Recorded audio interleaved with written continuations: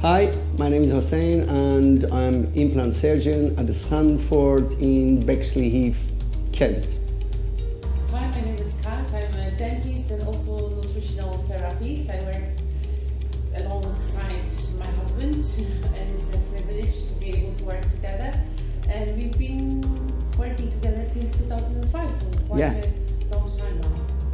What is a dental implant? Lots of patients coming to us and they don't have an idea what actually implant is.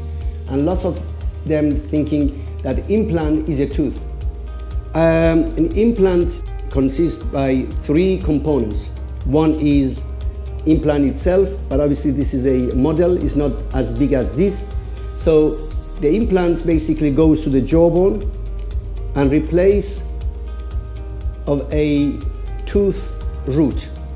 Then after healing this implant or integrating inside the bone, we will take a scan or impression, and the laboratory design a titanium post. Some dentists call it abutments as well. So basically fits like that. And then this will be holding a crown, and then a matching color crown will be fitted into that abutment. So three components: implant itself, post or abutment, and a crown. So when we saying an implant, implant means only the titanium screws that is going to the jawbone and has no tooth on the top.